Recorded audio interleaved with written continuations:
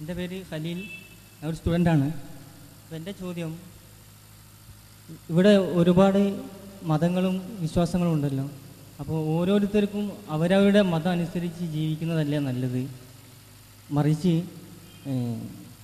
ഓരോരുത്തരെയും അല്ലെങ്കിൽ താൻ വിശ്വസിക്കുന്നത് അല്ലെങ്കിൽ തൻ്റെ മതമാണ് സത്യം എന്ന് പറയുന്നതല്ലേ എല്ലാ പ്രശ്നങ്ങൾക്കും കാരണം?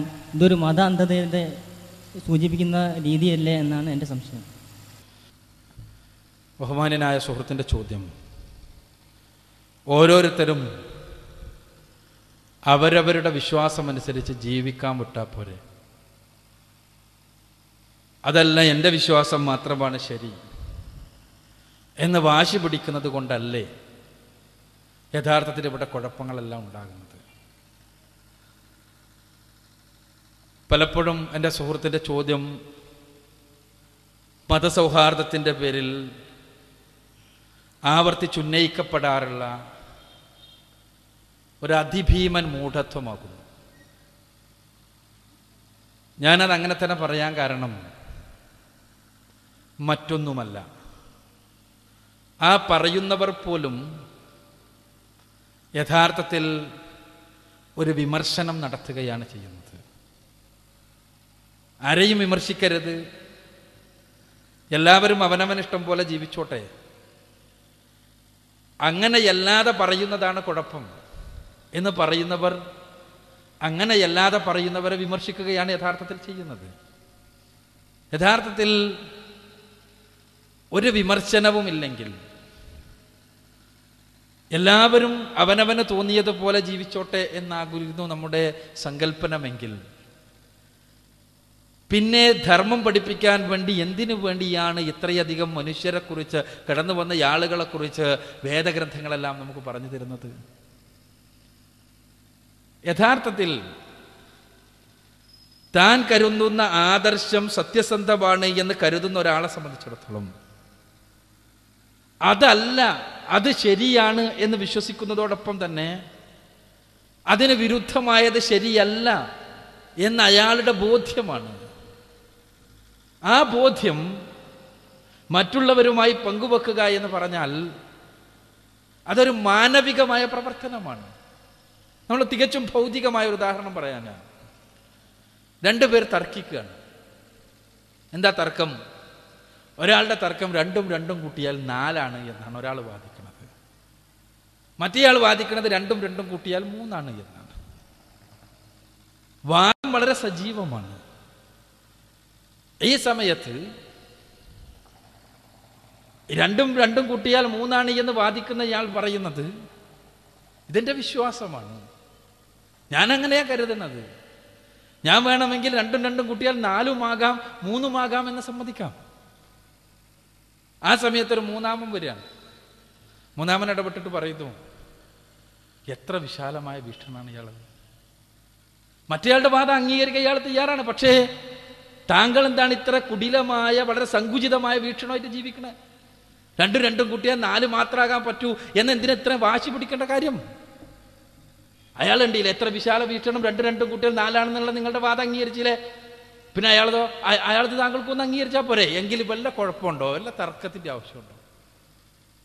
ഗണിതശാസ്ത്രത്തെ ഗൗരവതരമായി സമീപിക്കാത്ത ഒരാളെ സംബന്ധിച്ചിടത്തോളം ഇത് അതിസുന്ദരമായ ഐക്യത്തിന് വേണ്ടിയുള്ള, സൗഹൃദത്തിന് വേണ്ടിയുള്ള ഒരു ഫോർമുലയാണ്. പക്ഷേ രണ്ടും രണ്ടും കൂട്ടിയാൽ 4 എന്ന് കൃത്യമായി അറിയാവുന്ന ഒരു ഗണിതശാസ്ത്രത്തിലെ അടിസ്ഥാന വിവരമെങ്കിലുമുള്ള ഒരാൾക്ക് അത് സമ്മതിച്ചു കൊടുക്കാൻ പറ്റും.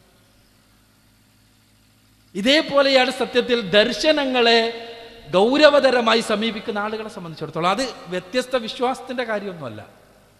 നിങ്ങൾ ആലോചിച്ച് നോക്കുക, ദർശനങ്ങളെ ഗൗരവതരമായി സമീപിച്ച ആരാണ് തങ്ങൾ പറഞ്ഞ ദർശനമല്ലാത്തതെല്ലാം തെറ്റല്ല എന്ന് പറഞ്ഞിട്ടുള്ളത്? ഇപ്പൊ ഭാരതത്തിന്റെ മഹാദാർശനികനായി അറിയപ്പെടുന്നയാളാണ് മഹാനായ ശ്രീ ശങ്കരാചാര്യർ. തന്റെ ചെറിയ പ്രായത്തിൽ തന്നെ ഉപനിഷത്തുക്കളുടെ വ്യാഖ്യാനം നിർവഹിച്ച മഹാപണ്ഡിതൻ. പക്ഷെ ആ വ്യാഖ്യാനങ്ങളിലൂടെ മുഴുവനും അദ്ദേഹം സ്ഥാപിച്ചത് എന്താണ്? ന യോഗേന ന സാഖ്യേന കർമ്മണ നോന വിദ്യയ. അല്ലേ? അദ്ദേഹം സ്ഥാപിച്ചത് അതാണ്. ഇത് വിവേക ചൂടാമണിയിലെ വചനമാണ്. എന്താ അദ്ദേഹം സ്ഥാപിച്ചത്? സാഖ്യം അല്ല. സാഖ്യന അന്ന് നിലവിലുള്ള ദർശനങ്ങളാണ് സാഖ്യ ദർശനം. യോഗേന യോഗം അല്ല. കർമ്മണാനോന വിദ്യയ വിദ്യയും കർമ്മവും ഒന്നുമല്ല. പിന്നെന്താണ് മോക്ഷത്തിന് മാർഗം? മോക്ഷത്തിന് മാർഗം യഥാർത്ഥത്തിൽ ഞാനും ആത്മാവും ഒന്നാണ് എന്നുള്ള അനുഭവമാണ്, തിരിച്ചറിവ്. അദ്ദേഹത്തിൻ്റെ വീക്ഷണമാണ്. ആ വീക്ഷണത്തിന് തെറ്റും ശരിയുണ്ടാകും. പക്ഷേ അദ്ദേഹത്തിൻ്റെ ആത്മാർത്ഥതയിൽ സംശയിക്കാൻ നമുക്ക് കഴിയില്ല. എന്താ കാരണം എന്ന് വെച്ചാൽ അദ്ദേഹം കരുതുന്നതാണ് ശരിയെന്ന് വിശ്വസിച്ചു. അദ്ദേഹം അന്ന് നിലവിലുള്ള സകല ദർശനങ്ങളെയും വിമർശിച്ചു. അന്ന് നിലവിലുള്ള ഉപനിഷത്തുക്കളുടെ വ്യാഖ്യാനങ്ങളെ മുഴുവനും വിമർശിച്ചു. ഞാൻ പറയുന്നത്, സ്വാഭാവികമായും ഒരു ദർശനത്തെ സത്യസന്ധമായി സമീപിക്കുന്ന ഒരാളെ സംബന്ധിച്ചിടത്തോളം എല്ലാം ശരിയാണ് എന്ന വാദത്തെ ഒരിക്കലും ആത്മാർത്ഥമായി അംഗീകരിക്കാൻ കഴിയില്ല. മറ്റേത് ഇപ്പോൾ എൻ്റെ സുഹൃത്ത് പറഞ്ഞ പരിഹാര നിർദ്ദേശം എന്നത് വളരെ സൂപ്പർഫിഷ്യലായ, വളരെ ഒന്നുമില്ലായ്മയുള്ള, വളരെ പുറമോടിയിൽ മാത്രം കാണുന്ന ഒരുതരം പരിഹാരമാണ്. അകത്തേക്ക് കടന്നു ചെല്ലാത്ത പരിഹാരം.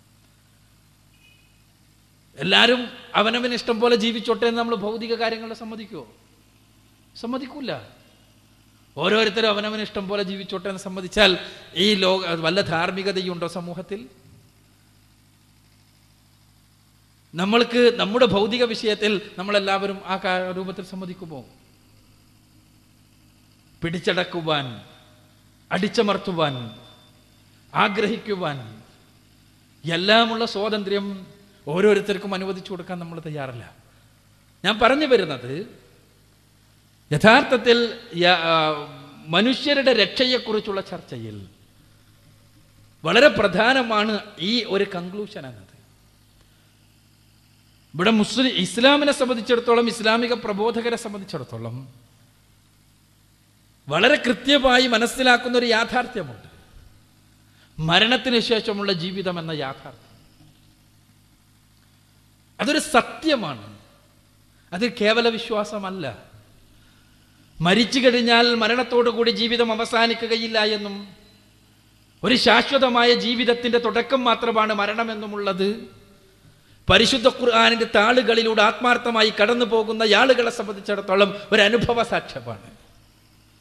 അങ്ങനെയാകുമ്പോൾ ആ മരണാനന്തര ജീവിതത്തിലെ രക്ഷയുടെ മാർഗത്തെക്കുറിച്ച് കൃത്യമായി ബോധ്യമുള്ളയാൾ, ആ ബോധ്യമുള്ളയാൾ പറയുകയാണ്, ഇതാണ് മരണാനന്തര ജീവിതത്തിലെ രക്ഷയുടെ മാർഗമെന്ന്. പടച്ചവൻ പറഞ്ഞിട്ടില്ല ഏത് മാർഗത്തിലൂടെയും നടന്നാൽ രക്ഷ ലഭിക്കുമെന്ന്. അതുകൊണ്ട് തന്നെ മരണാനന്തര ജീവിതത്തിലെ രക്ഷയുടെ മാർഗം ഇന്നതാണ് എന്ന് തിരിച്ചറിയുന്നവൻ മറ്റുള്ളവർക്ക് പറഞ്ഞു കൊടുക്കുന്നു. അവരടിച്ചേൽപ്പിക്കുന്നില്ല. അവരെ താൻ പറയുന്നത് സ്വീകരിക്കുവാൻ ഹേമിക്കുന്നില്ല, നിർബന്ധിക്കുന്നില്ല, പ്രലോഭിപ്പിക്കുന്നില്ല. മറിച്ച് യാഥാർത്ഥ്യം തിരിച്ചറിയുന്ന ഒരാൾ കൃത്യമായി പറഞ്ഞു കൊടുക്കുന്നു. അത് യഥാർത്ഥത്തിൽ ആരെയെങ്കിലും അധീശപ്പെടുത്തുവാനല്ല, മറിച്ച് അയാളോടുള്ള അദമ്യമായ സ്നേഹത്തിൽ നിന്ന് ഉയർക്കൊള്ളുന്നതാണ് അത് എന്നുള്ളതാണ് സത്യം. എന്തുകൊണ്ടെന്നാൽ വിശുദ്ധ ഖുർആനിലൂടെ കടന്നു പോകുന്ന ഒരാൾക്ക് മരണാനന്തര ജീവിതത്തിൻ്റെ യാഥാർത്ഥ്യത്തെക്കുറിച്ച് ഒരല്പം പോലും സംശയമുണ്ടാവില്ല.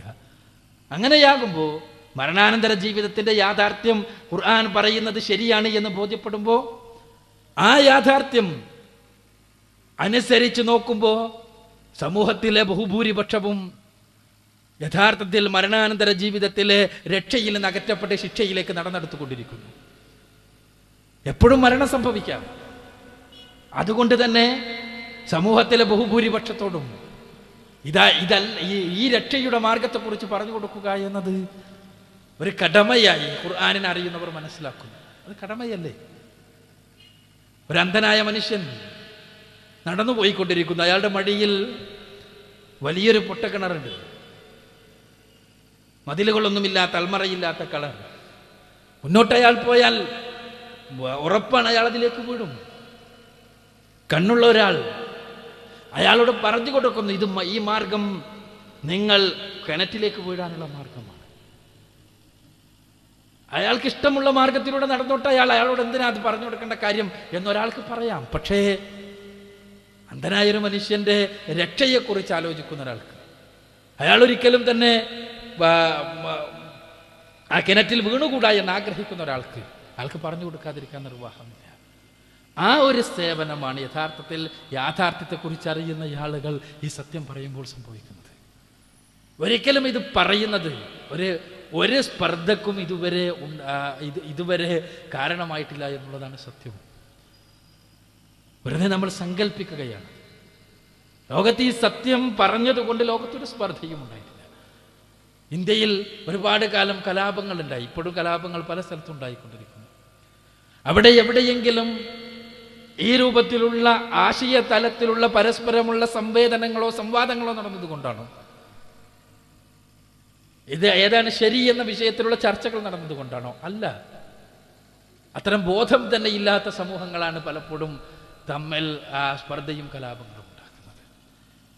യഥാർത്ഥത്തിൽ സത്യമാണ് എന്ന ബോധ്യമുള്ള ആശയങ്ങളെ സമർപ്പിക്കുവാനും ആ ആശയം തന്നെയാണ് സത്യമെന്ന് സ്ഥാപിക്കുവാനും അതിനെതിരെയുള്ള വിമർശനങ്ങളെ സ്വീകരിക്കുവാനും ആ വിമർശനങ്ങൾക്ക് മറുപടിയുണ്ടെങ്കിൽ അത് പറയുവാനും ചോദ്യം ചെയ്യുവാനും എല്ലാമുള്ള സ്വാതന്ത്ര്യമാണ് ഒരു മാനവികമായ സമൂഹത്തിൽ നിലനിൽക്കേണ്ടത്. അതുണ്ടാകുമ്പോഴാണ് യഥാർത്ഥത്തിൽ സൗഹൃദവും സ്നേഹവുമെല്ലാം യഥാരൂപത്തിൽ ഉണ്ടാവുക എന്നുള്ളതാണ് യാഥാർത്ഥ്യം.